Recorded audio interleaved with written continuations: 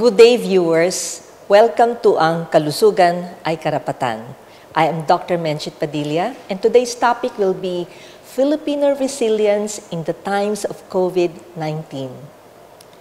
The American Psychological Association defines resilience as the process of adapting well in the face of adversity, trauma, threats, or significant sources of stress. In simpler terms, it is bouncing back from difficult experiences. We Filipinos are known for our resiliency in the face of disaster. The current pandemic has brought about sadness, fear, and anxiety in facing the unseen enemy. But these reactions are normal reactions to an abnormal situation. Psychological factors have a great impact on the mental well-being of individuals. Our deepened connections with family and friends, faith in the Supreme Being, and the Bayanihan spirit help us rise above the circumstance. This also emphasizes that the delivery of essential mental health care should start in the community. The state has recognized the basic rights of all Filipinos to mental health, the promulgation of Republic Act 11036 or the Mental Health Law. This law affirms the basic right of all Filipinos to mental health. One of the objectives of the law is to integrate strategies promoting mental health in educational institutions, workplace, and in communities. Our episode for today will focus on psychosocial issues affecting resilience and mental health in the Philippines. Welcome to another episode of Kalusugan ay Karapatan. We are fortunate to have with us today Dr. Anselmo Tronco, Chair of the Department of Psychiatry, Philippine General Hospital, and Dr. Lorelei, Melanie, Elma, Head of the Section of Child and Adolescents, to share with us their expertise on the topic in today's episode, Filipino resilience in the time of COVID-19. Good morning, good day, Dr. Lani and Dr. Nonet. So let's ask the first question then. Dr. Lani, what is resilience? Okay, resilience in our context as of now is being able to adapt, being able to live in the new normal after all of the changes brought about by COVID-19, such as the quarantine, isolation, maybe fear, maybe grief, and then for children and adolescents, for them to be able to continue with their development, be able to achieve their developmental milestones in spite of the changes brought about by COVID-19. So what you're saying is that resilience, when you said adapting, it's really bouncing back despite all of the issues that you mentioned. And it's not really just for children, it's really for children and adults. So Dr. Nonet, so I heard about the bouncing back of children, but what about adults? Do we also have to bounce back and adapt to the situation? We all bounce back. Most of us. We do not become shells of our former selves because of the disaster. But I think what is not very much emphasized and not being talked about is we have what is inherent in our culture. Our culture helps us bounce back. And there are many, not few. Okay, so let's maybe just tackle that part. Bouncing back for adults, how is it manifested? Assuming we have the same scenario of the COVID-19, I will ask both of you on how do adults bounce back and how do children bounce back? Let's start with Dr. Nonet. For example, when a person loses a job as a daily wage earner, some Filipinos in that level of society, what do? They learn to sell fruits and vegetables and fish, which they did not do before, to earn a living, to survive, to feed their family. Or for example, when teachers like us cannot go to the hospital to teach and to do our work, what do? I learned how to connect with social media and learn Viber and Messenger, and therefore now does not feel the physical isolation because I could work from home and I could connect through my gadget to the Department of Psychiatry. So what you're saying is that to become productive, you have to use another tool or come up with another way of earning a living. And that way, because of the situation, you're actually bouncing back. Okay? But what about in children? How does it work? Paano ba ang resilience sa bata? Well, we have a change in situation. Like, they're now at home. They're used to being in school, being with their friends. But they are now able to adjust to the family situation. And the parents are also there to support them in terms of their resilience. Children may have their own resilience. And the parents and caregivers are important in terms of supporting this resilience and even fostering this resilience. They may bounce back by keeping in touch in spite of not being able to go to school, but they keep in touch through online, just like in adults. And they may also keep in touch with their elderly grandparents, so call them also online, and maybe even learn new skills at home, being able to participate in chores at home, and that will help them also adapt.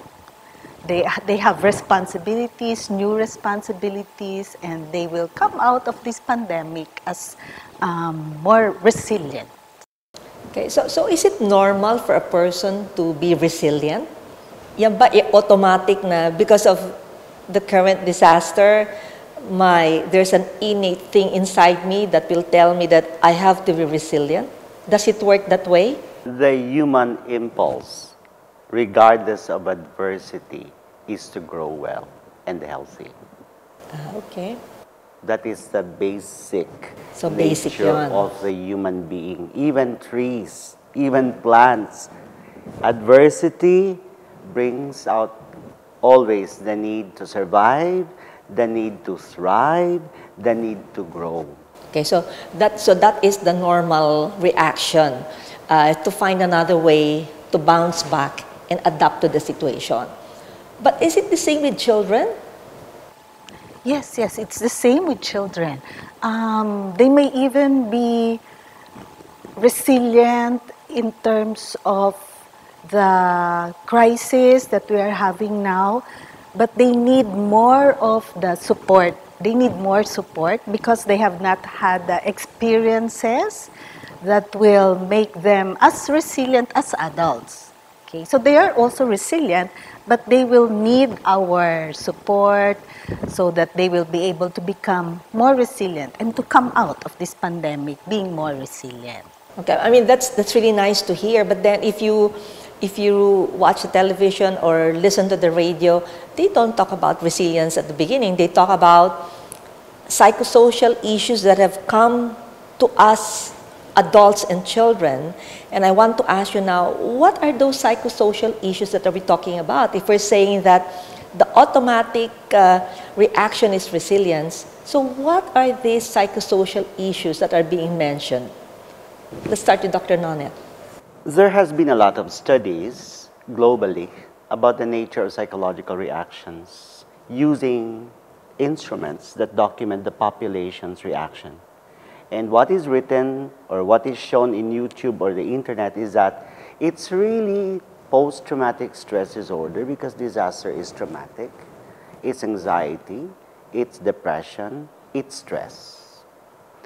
But we need to take caution when we interpret that data when they say 30 to 50% of these people who are in the pandemic, like COVID-19, are anxious, depressed, have traumatic stress disorder or depression. Those data does not mean that 40 to 50% of us are ill. These reactions, in fact, should be better viewed as, in this abnormal situation, these are normal emotional reactions of normal human beings like us. Only a few, maximum 10%, will actually be what we call ill and will need specific, special psychiatric or psychological intervention. Okay. What about children, Dr. Lani? For children, when it comes to looking at the psychosocial perspective, we have to look at their situation. For example, school closures, it's a very important situation that they have to adjust to as of now. Their life is in school, part of their support network is school, and school closures affect so many children. They may have lost graduation ceremonies that they were looking forward to, and also they may be receiving mental health services in schools, and then these are no longer available. Okay. Another psychosocial situation that is important for children would be the effects of the quarantine, effects of the isolation, possible separation from their caregivers, from their parents. These are very important. And for children also, grief. Like if a parent is lost because of the illness, they may be dealing with grief. And the parent is usually the person who will be there when the child is fearful or when the child needs support. And then what if the parent is the one that is lost during this situation? And our children are also vulnerable to the effects, the economic consequences of this pandemic. So child poverty may have many effects. Like one of them would be an increase in the learning gap, because those who are in higher income families may be able to continue with online learning in spite of the school closures. They may be able to continue because they have internet, they have computer, but what about our younger children? And also, the psychosocial situation for children would include an increase. Studies have shown that there may be an increase in abuse, maltreatment, domestic violence during periods like this, like COVID-19. Okay, So there are many situations affecting them. So those are situations, but what is the actual psychological concern? Because Dr. Nondet was saying that there's a level of anxiety that's heightened. So in children, are we also talking about anxiety, or is it more of depression, or what is the response to the situations that you mentioned? Which are the more common ones? Okay, so the response depends on their age, on their developmental level. No? So in preschoolers, we may see that they have fears of being alone, they may become more clingy towards their parents, they may have nightmares, sleep changes, appetite changes, and they come out more in behavior. Okay? They may not be able to say and explain that I feel afraid. They may not even know that they are feeling afraid. They may just be angry or irritable. There may be an increase in temper tantrums, but it's actually a reaction. Okay? For school-age children, they may be able to talk about being anxious or being sad.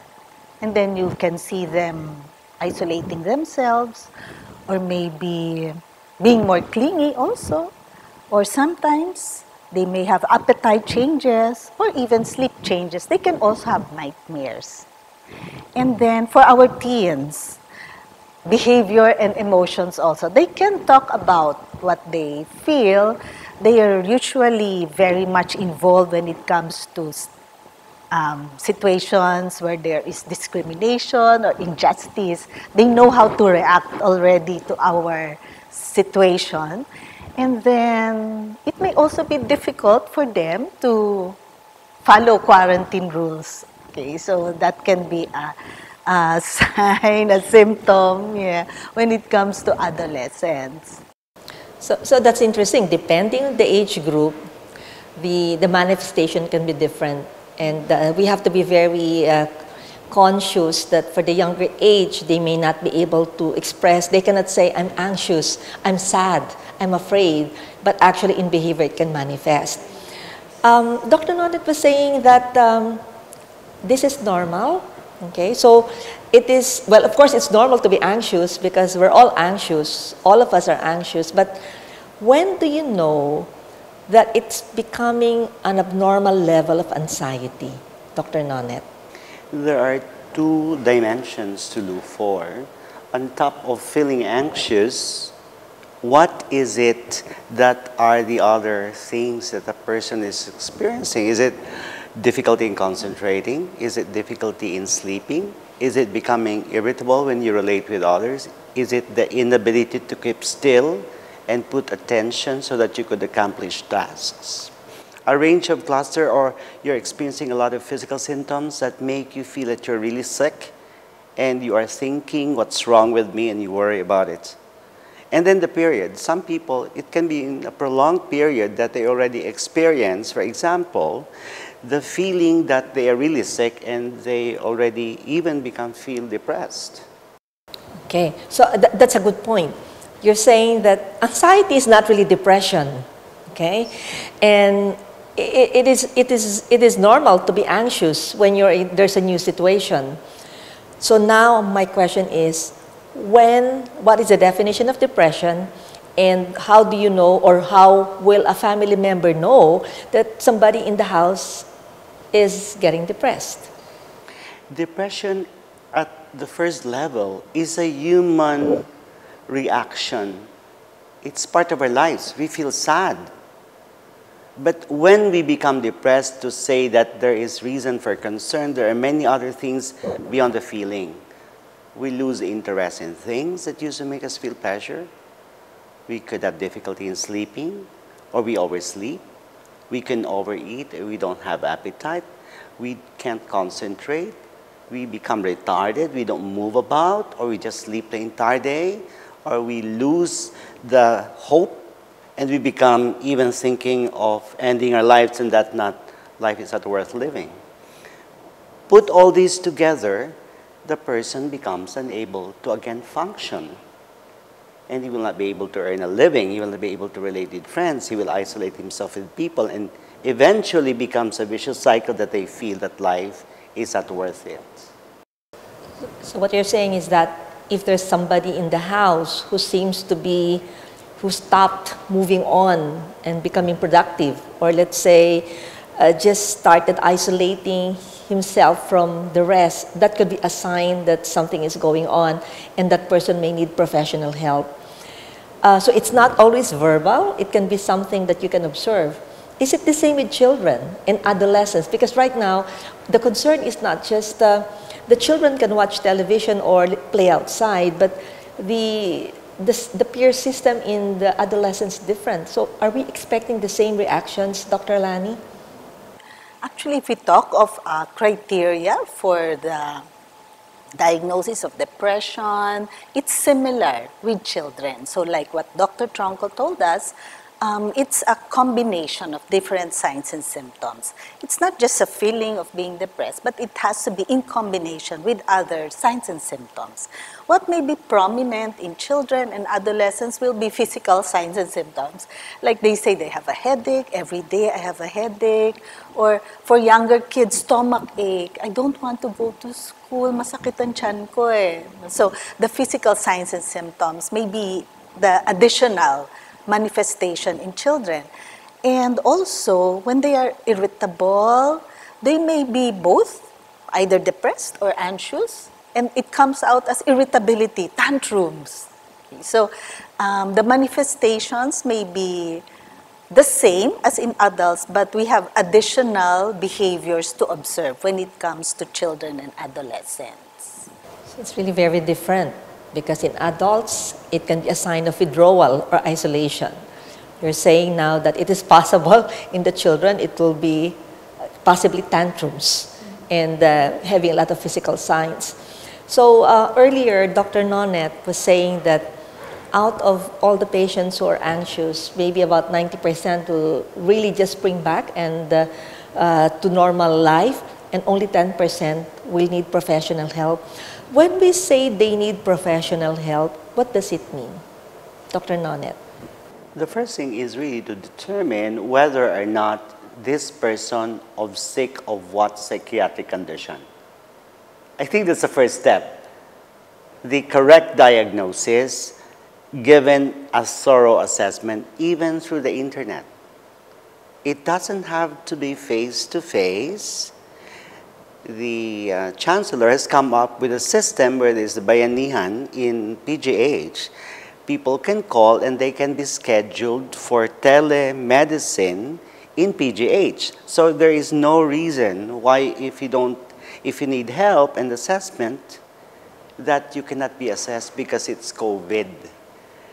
The important thing is that when you feel that you have emotionally responding beyond the normal reaction, have the courage, have the no fear in seeking help. I think that's the most important thing.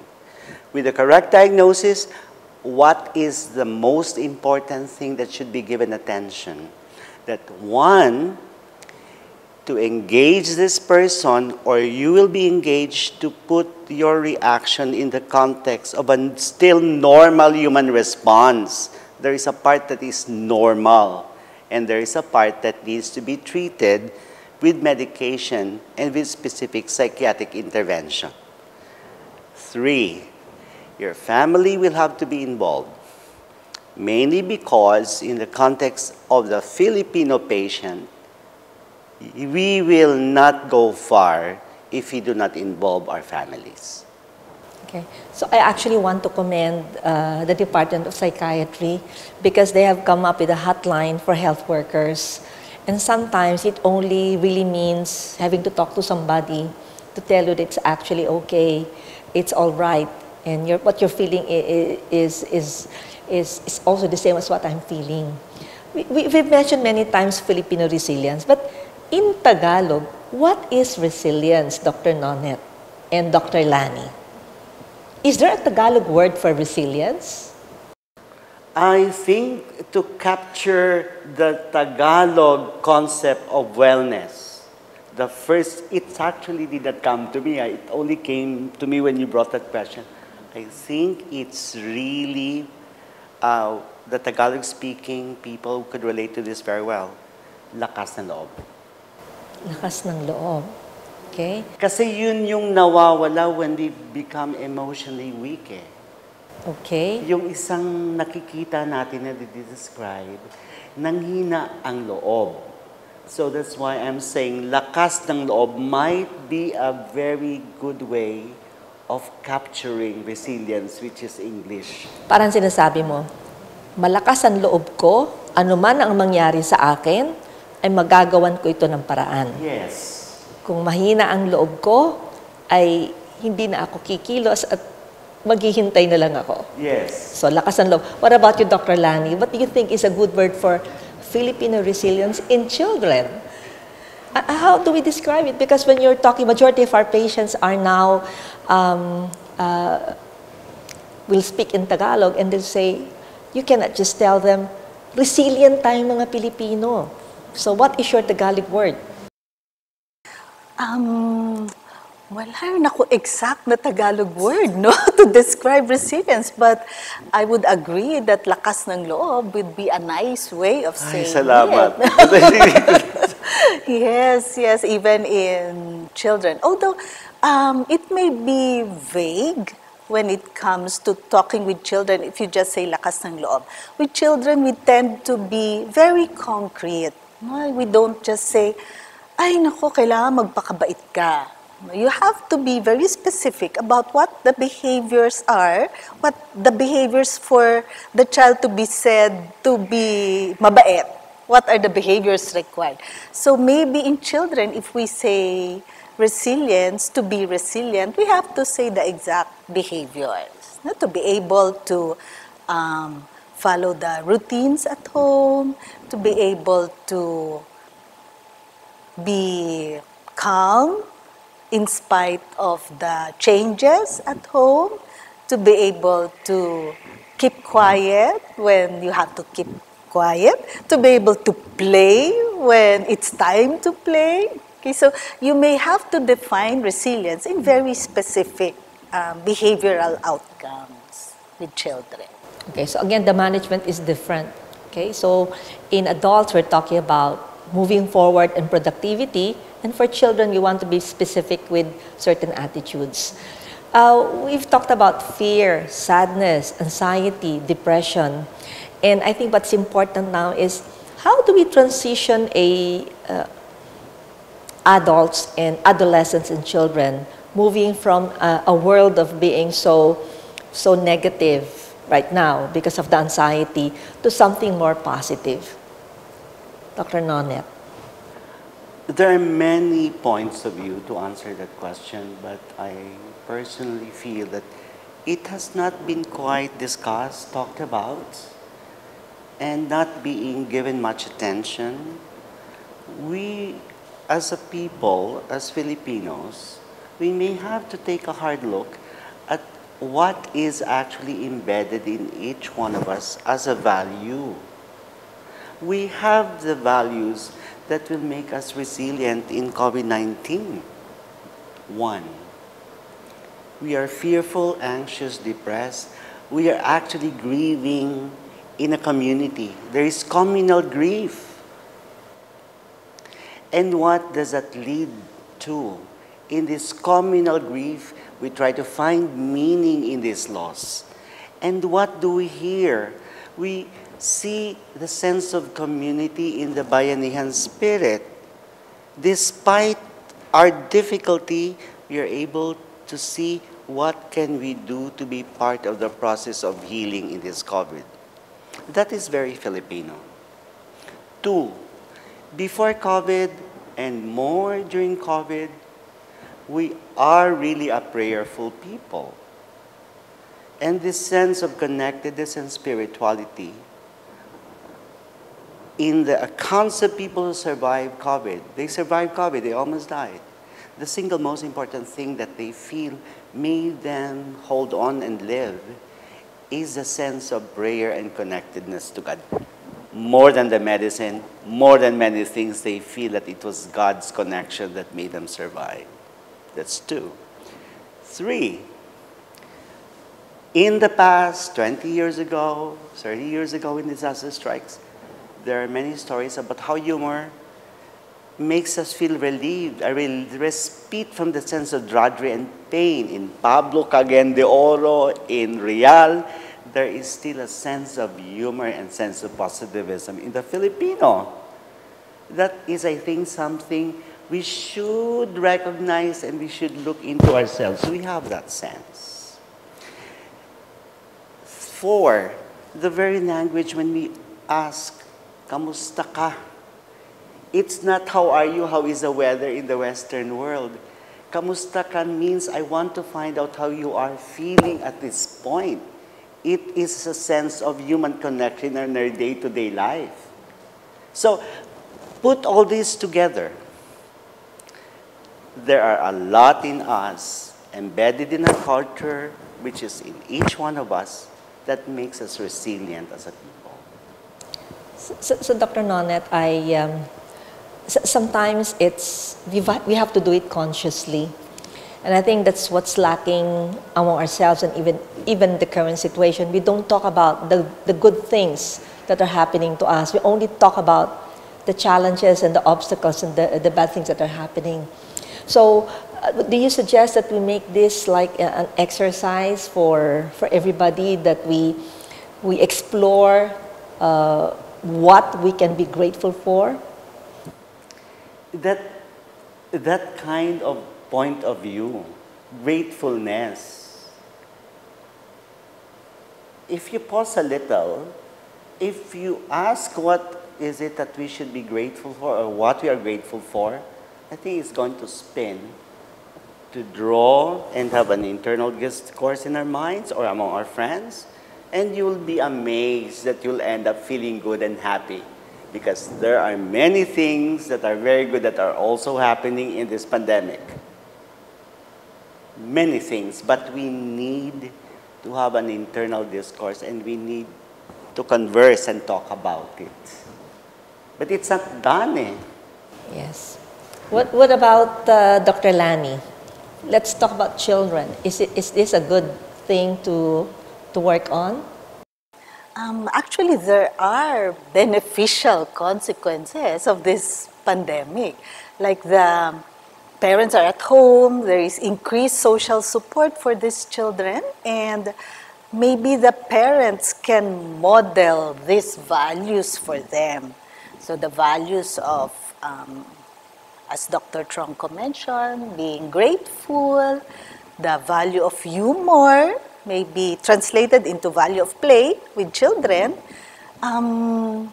They can benefit from the presence of the parents during this time of pandemic to be able to absorb all of these values that we as Filipinos have. So it's similar, but we have to transmit it to our children.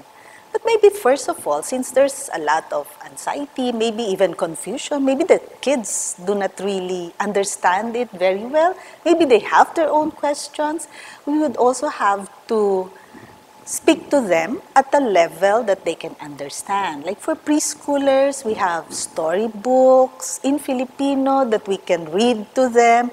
We can read them together, and they give information about COVID and how to protect themselves during these times of COVID.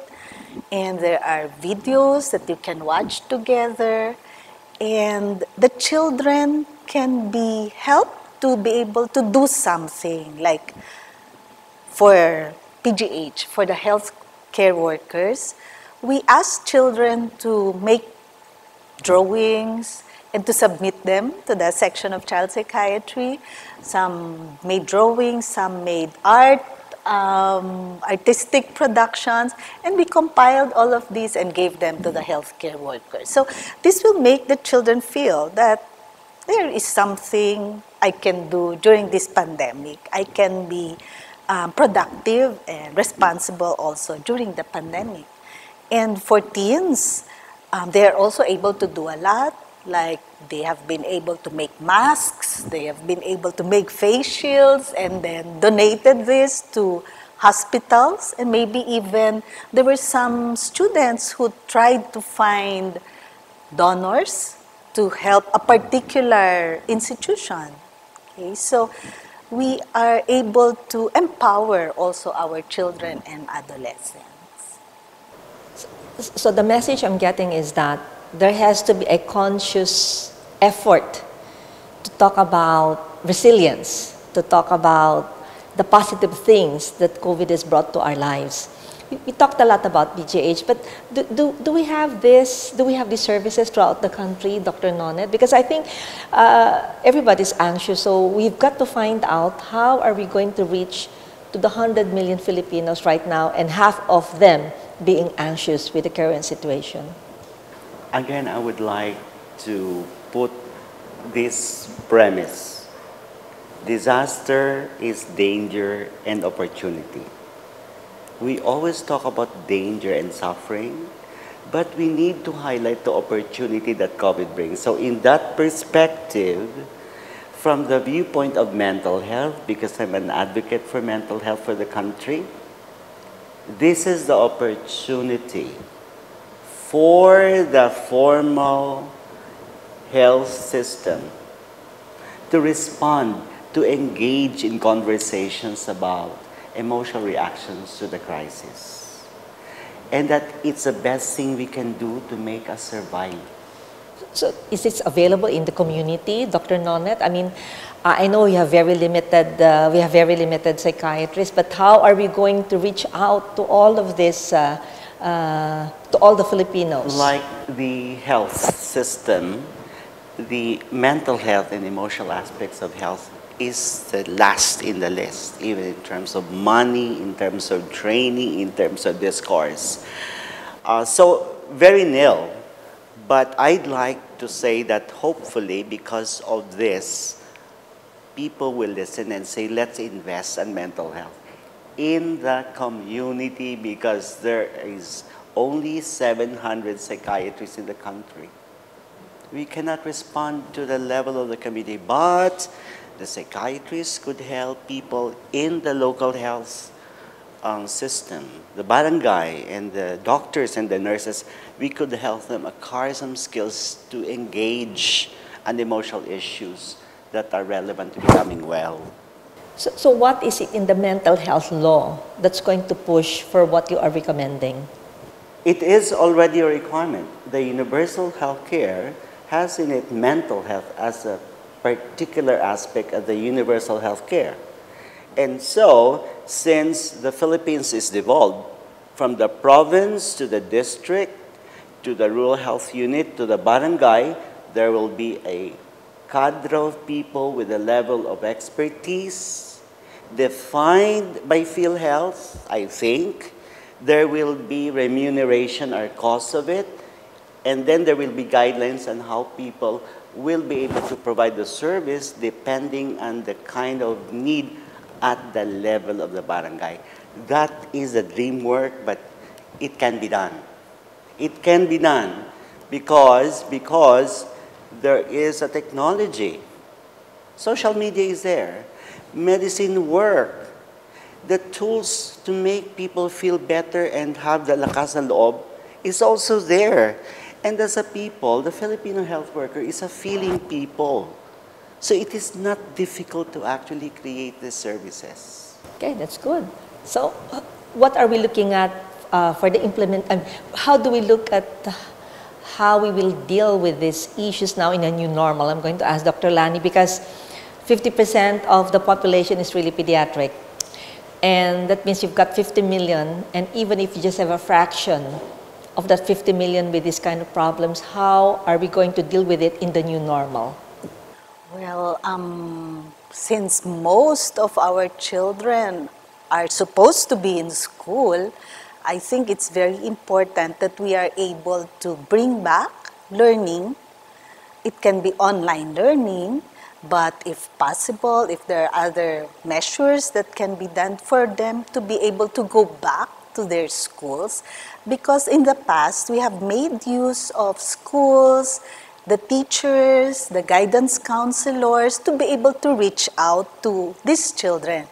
We cannot reach out to all of them nationwide, but we can devise programs for teachers to be able to train them to pick up problems in the children and to be able to manage them at the level of the schools. And we can also reach out to the pediatricians because they are all over the country, and then they are in touch with these children and adolescents, so we can speak with them. They will be able to pick up depression and anxiety and maybe manage them initially, so the ones that will be referred to us will be the really difficult and complicated ones, but they can be managed already in the community through our schools, the teachers, and the pediatricians. So the message is handling mental health cannot be left to the psychiatrist. We have to engage the different sectors of society, from national government to local government, the educational system, as well as the network also among the physicians. So just one final message from our two guests. I'll start Dr. Lani. Final message to our viewers and the general public and to the doctors. Okay, so to our viewers, we have to believe in our in the resiliency of children. We have to believe in it, and then to foster, support it, maybe teach coping strategies if needed. Sometimes it will just be being there with them, accompanying them on this journey of resilience. And for our doctors, maybe if you're just caring, you are a caring physician, that is enough. It will be therapeutic. It will help with the mental health needs of the children and adolescents. And if in spite of your being caring, supportive, it's not enough, then please do refer to a mental health professional. Dr. Nonet, I'll bring word. it to my most important thought, that take a hard look within ourselves. Discourse within yourselves and friends. There are many values in us that makes us survive this and make us resilient.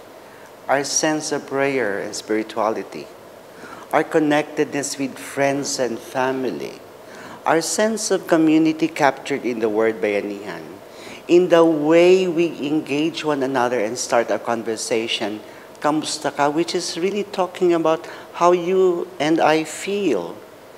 And most important of all, the sense of humor, because laughter is a single most important action that makes us feel better regardless of the circumstances. Well, thank you, Dr. Lani and Dr. Nonet. Thank you for explaining Filipino resilience and telling us that we have it, and that means we'll be able to get over this crisis. Maraming salamat sa inyong lahat. The Chinese character for crisis denotes danger and opportunity. In the same breath, this pandemic brought about fear, sadness, and loss of control.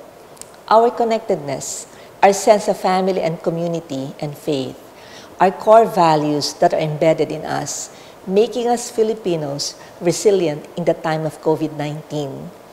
Thank you for watching Kalusugan ay Karapatan.